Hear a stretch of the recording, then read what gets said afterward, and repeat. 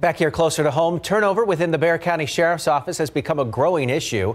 In 2018, more than 20 deputies were fired for various reasons. And since the start of this year, there have already been 8 terminations. It's part of the reason why the Sheriff's Office held its second recruiting event this morning at the YMCA Tri-Point on North St. Mary's. Sheriff Javier Salazar says turnover happens for a number of reasons. But when it comes to making sure they're hiring the right candidates, they've now come up with a new, stricter vetting process to make sure the right people get in.